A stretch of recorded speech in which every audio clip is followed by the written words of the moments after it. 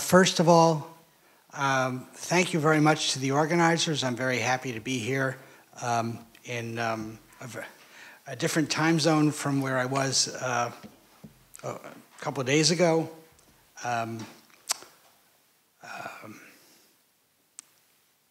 Can everybody hear me and understand me? Okay, I will proceed. So this is a two-part talk, as you can see from the title. First, I will tell, I won't say anything about identity, digital or otherwise, until much later in the talk. I'm telling you, you've heard more than one reference already to blockchain and its part in digital transformations. I'm going to tell the origin story of the blockchain. This story will include a 5-minute explanation suitable for a completely non-expert audience that actually explains how what's known as the blockchain works, without condescending and without lying, but not without a little bit of simplification. And so the second part of the talk includes some warning about simplification, including some very serious warnings that I'll bet nobody here has heard any speaker say, unless you actually know me personally or you're a professional cryptographer. So let's get started.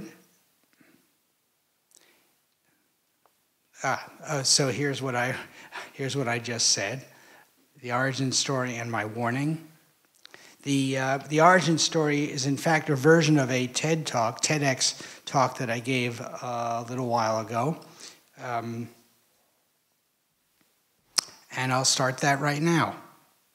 So my title here is Blockchain Decentralization is Central. So everybody here, of course, has heard of Bitcoin. And maybe there's one or two people in the audience who have heard of Bitcoin but aren't quite sure what part blockchain has in that big story. So I'll tell you that story.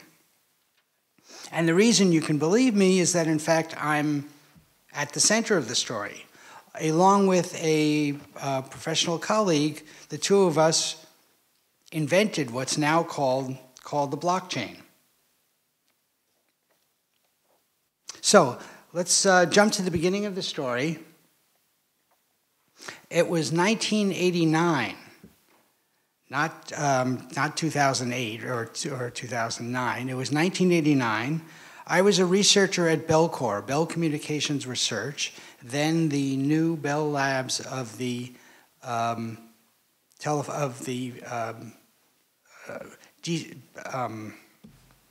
broken up Ma Bell, broken up parent phone company in the US. I was a cryptographer, a young researcher in cryptography, what I like to call the science and engineering of protecting information, keeping it secret if it should be secret, and making sure it doesn't change if it shouldn't change. And of course, that last bit is at the center of the story I'm telling. So that fall, a new hire, a new researcher arrived in the lab named Scott Stornetta, and he came to me with a problem that he thought we might solve together. By the way, Scott Stornetta speaks fluent Japanese, and he hasn't taught me any of it, so I won't even try to say anything. He thought we might solve the problem that he phrased as how to timestamp a digital document. And when we did tackle that and came up with a reasonable solution, that was the title of the paper, which you see on the screen here. We published it the following summer at a conference called Crypto, the main conference in the field of cryptography. That was when crypto meant cryptography, not cryptocurrency. And here's what we did. So by digital document, we meant any digital file, any record on your computer, these days maybe on your phone, stored in the cloud. We had in mind business records, lab notebook entries, email, photos, video. It could be anything. And as you all know, those files are easy to change. Back in 1989, it was clear that all the world's records were moving online. It hadn't happened yet, but it was absolutely clear that that's where things were going. Stornetta and I were seriously worried about how to ensure the integrity and the authenticity of all the world's historical records. Now, available cryptographic techniques at the time pointed towards a straightforward solution, one that amounts to trusting a single central entity for the integrity of records, at least within a certain domain. For the technically minded, this might be called the hash and sign solution. That's an interjection. For the lay audience, I'll just say, this trusting a single central entity for the records within a certain domain is like, now I'm using terms from the US, but I'm sure there are corresponding organizations in Japan. Trusting your marriage license to City Hall, trusting your driver's license to the Department of Motor Vehicles, trusting the balance in your bank account to the bank itself. These techniques work, but translating them to the technical domain was unsatisfactory to Stornetta and me, because a single trusted entity is what security people call a single point of failure, one that could be hacked, corrupted, or bribed. Could we do better? In fact, we could. So here begins my 5-minute explanation of how blockchain actually works. Now, I'll begin with a single technical tool that I'll explain by means of a metaphor. In the field, this single technical tool is known as that of one-way hash functions. So the metaphor I'll use is fingerprinting, physical world fingerprinting. There is, as it were, a way to take the fingerprint of any digital file, of any record. This is a good metaphor. The fingerprint of a file is short, no matter how big the file is. The fingerprint of a file gives no information about the file, just like from my right forefinger fingerprint, you can't tell how tall I am, the color of my hair, or whether I have any hair. The fingerprint is characteristic of the file. If you take several identical copies of the same file and take their fingerprints, you always get the same fingerprint. And most important of all, the fingerprint is unique to the file. Two different files, even if they differ in only a single bit, have completely different fingerprints. Now, I'll say more in the second half of this talk about these magical seeming properties. But for now, let's assume the process works exactly as I've said in the last few sentences. Now I'll show you how to use the fingerprinting in order to solve the timestamping problem that Stornetta and I set out to solve. Our solution was in fact spun out of Belcore as a commercial entity called Surety to commercialize our timestamping service. So here's how our timestamping service worked using fingerprinting. We received timestamping requests from customers that consisted of the fingerprints of their documents. Requests would come in and we would group them into units. Now, I'll call them blocks. We didn't use the word block in 1990. We grouped them into blocks. And for each block, we would, as it were, take a fingerprint of the entire block, thereby producing a single fingerprint that can be unforgeably and efficiently linked to each of the requests that are in the block. More requests would come in, we would group them into a second block, and once again, using the fingerprinting process, we would link the two blocks together, including the fingerprint of the first in the fingerprint that encapsulates all the requests in the second. And so on with a third block, and a fourth, and so on. After a while, we have a chain of blocks. And every so often, we would, for example, once a week, we would take the week's chain of blocks and boil them down to a single fingerprint that depends, once again, unforgeably and efficiently on every single one of the fingerprints of the week's blocks. And because of how they were computed, every single one of the requests that came in, and because of the chaining depends on the entire history of the blocks. And we wanted to make this weekly single encapsulating fingerprint a widely witnessed, widely witnessable, widely verifiable event. How did we do this in 1995 when the world's community of digital online users was considerably smaller than it is right now? Well, here's what we did.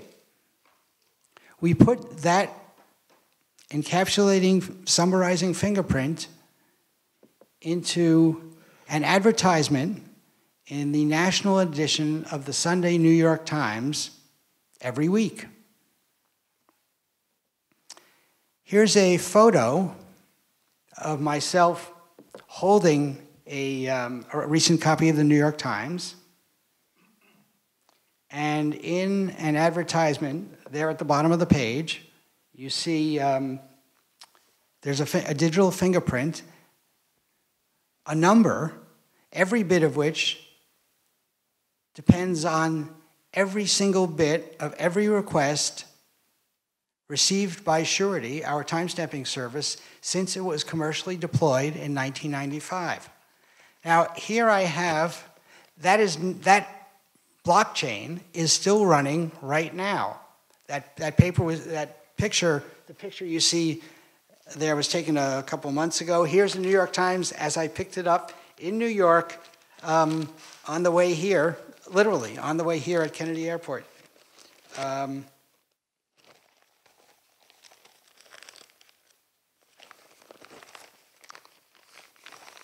And here's the latest encapsulating fingerprint from the world's first blockchain, still running right now.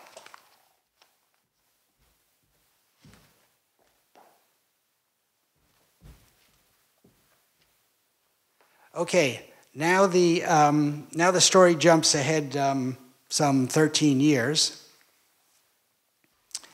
It's we just a few months ago celebrated with the appearance of this paper. We celebrated the appearance of Bitcoin. As you know, Satoshi Nakamoto, whoever he is, she is, they are, built a financial system from which fortunes have been made, Even some people are doing well just in the last few days, if you're keeping track of this stuff. This is a financial system that completely does away with the centralizing role of banks.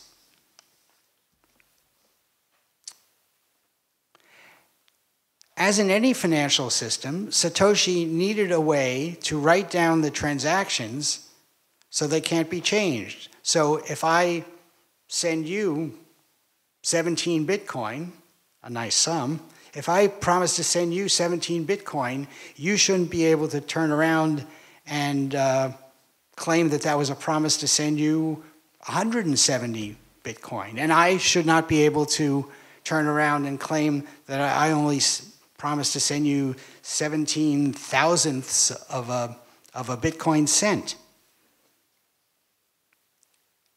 Satoshi, in order to establish the integrity of all the transactions in the system, adopted the, come on, backwards. There we go. Satoshi adopted the blockchain digital algorithm that I just described to you, adopted it directly. Now, I'm not here to say more about the wonderful combination of ideas that Satoshi put together in order to launch Bitcoin. But the integrity of the transactions on the system using fingerprinting to link transactions together is done exactly in Bitcoin the way it is in the timestamping system I described to you. Now, financial systems, banking, are of course not the only central institutions that we rely on for records. Here I'm pointing to, come on, sorry. So here's ID 2020 is one international project to use blockchain techniques for digital identity for all the world's people, or anyone who wants one, though it's especially directed at the more than 1 billion people on the planet who cannot rely on national IDs because of political chaos or natural disaster, or worst of all, both happening at the same time in the same place.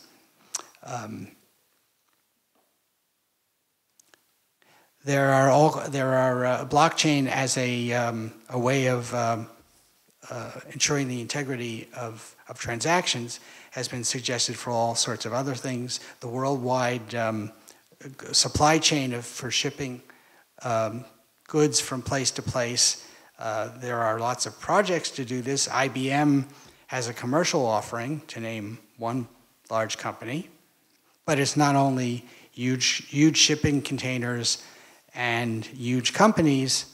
Here's a project to trace the origin of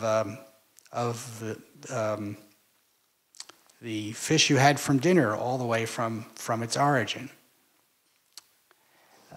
Here's a completely different sort of project that I've spent some time working on lately, using blockchain techniques to give cryptographic verifiability to the provenance information for art and other valuable objects.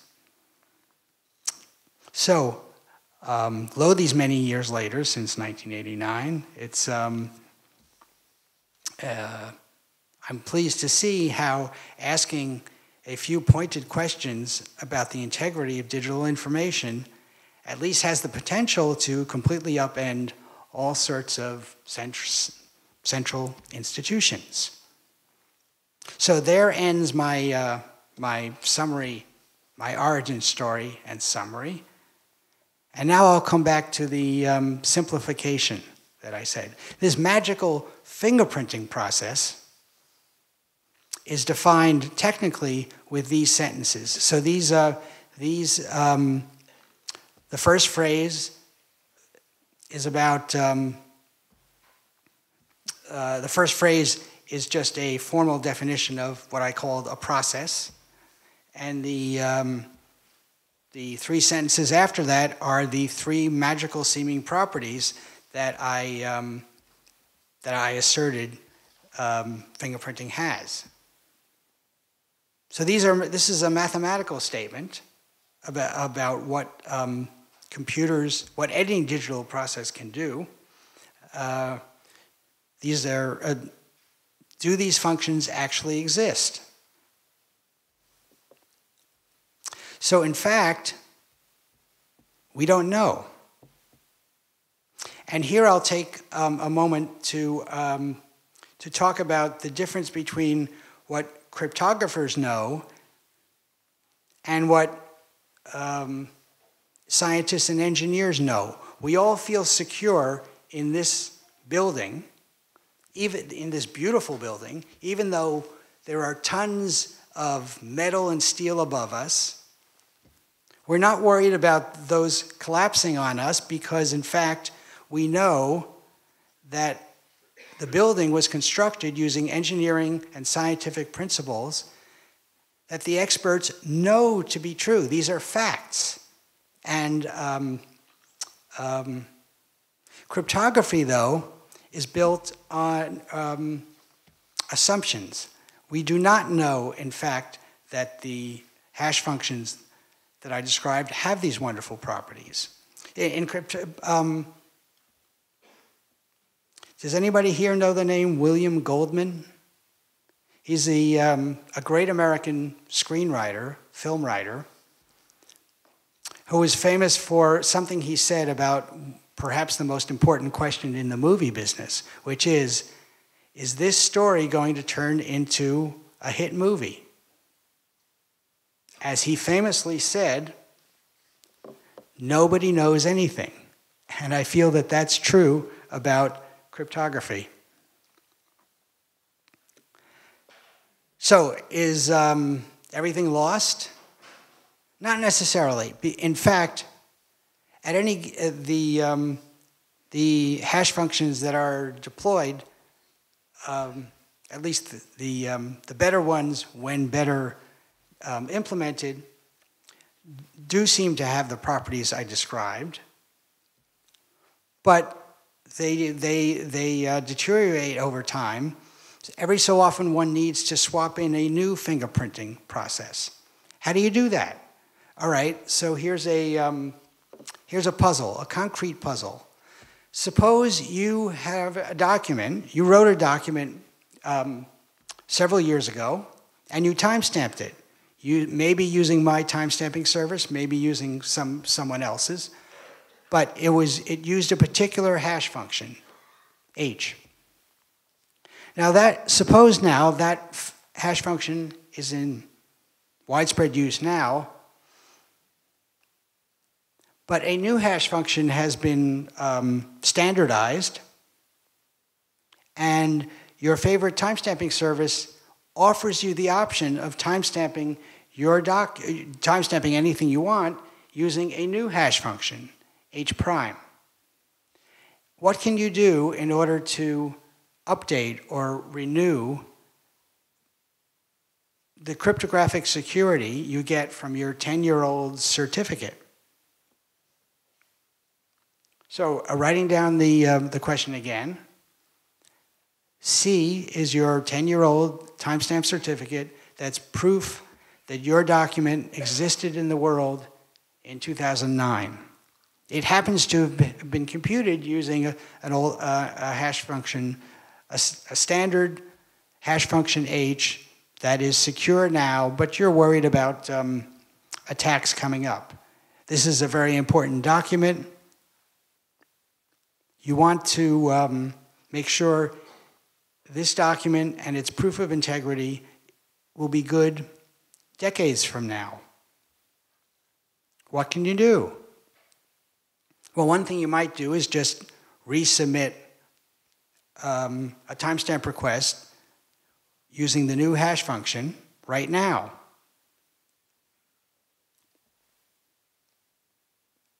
What's wrong with that?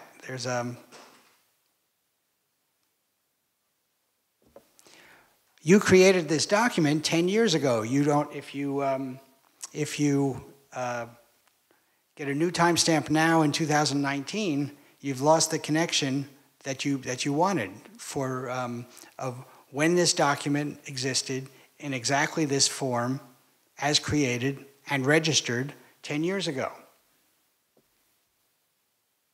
Something you might do is timestamp the 10-year-old certificate right now. But even that doesn't work, because what you're worried about is a new devastating attack on the old hash function.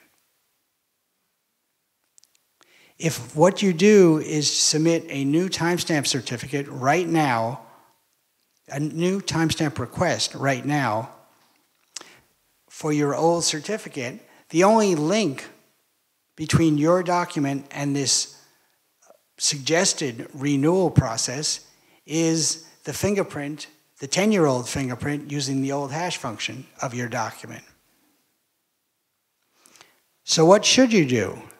Okay, I've phrased this in terms of leading questions, so by now some of you see where I'm going. What I suggest is instead that you should submit a compound timestamp request consisting of your original document and the old certificate. The point is that you have to use the new hash function to touch every bit of the original document. Otherwise you are completely lost. So that is the solution to the problem phrased merely in terms of timestamping requests. What if you have fielded a large blockchain system that's meant to ensure the integrity of a huge storehouse of the world's documents of certain sorts? The Bitcoin blockchain, or a blockchain system meant to back up a well-designed, well-deployed government system for identities and legal documents for an entire nation? This is still an open question. I don't know. But it needs to be addressed. Thank you very much.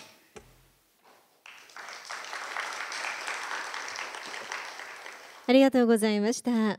Thank you so much.